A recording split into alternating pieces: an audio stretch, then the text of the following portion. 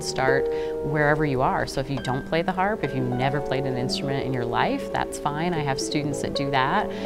So we'll learn how to read music, learn how to play the instrument, and really just seeing how different brains work to be able to say, okay, you're not getting it that way, let me see if I can give you a different way to think about it. And so that ideally I just keep kind of building up that bank of ideas. The more experience I have with it, the more ideas I get, and it just is like so much more fun because I can just keep pulling things out of that toolbox to say, here, try this, try this.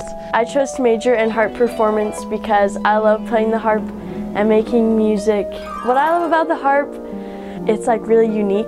Not many people play the harp, and it sounds pretty. Even when you mess up, it still sounds good.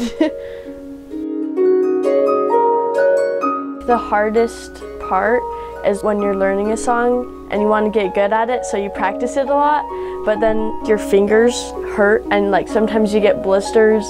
I've always loved harp, and I've always thought that it would always just be my hobby. After taking a few courses and being at USU for a few semesters, I decided that music was actually what I wanted to study, and that's what I wanted to make my career. One of my favorite things about it is that anyone can make it sound good. Anyone can go up to it and just do a glissando up the strings, and it will sound heavenly no matter what.